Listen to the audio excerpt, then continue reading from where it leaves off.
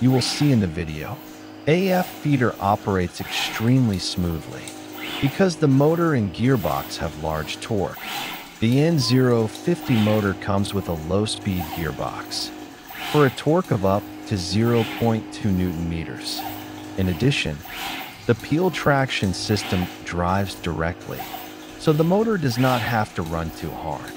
Position control sensor. We use optical sensors directly at the gear. In addition, to solve the problem of inertia force, we use an algorithm to stop the motor precisely at each position.